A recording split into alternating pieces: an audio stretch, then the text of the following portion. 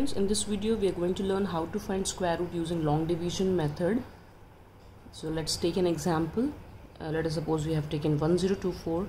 So what we have to do, we have to see the unit digit, and from the unit digit we have to start making pair. So let's make pair in this fashion, and then we have to check the perfect square equal to or just less than this value 10. So we don't have any equal perfect square, so just less value perfect square is 9, which is 3 3s are 9.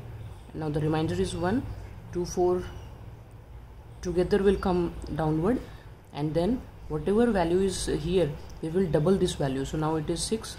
Now we have to check one more extra digit along with 6, like 61 into 1, 62 into 2, 63 into 3. By doing what gives us 124.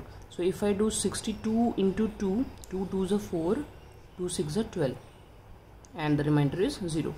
We have to always ensure that when we check for this extra digit, 62 into 2, this and this should be same. 63 into 3, in this way we have to check for which new number when attached with 6 gives us value equal to this or just less than this. So we got the equal value. So square root of 1024 is 32. Now let's solve another example. 576. The square root of 576, if we have, again from unit digit we have to start pairing, but here 5 is left alone without any pair. No issue, we have to put bar sign actually. So nearest perfect square is 4, to 2 2s are 4, and 1 is the remainder. Now we bring down 76 together. Double of 2 is 4.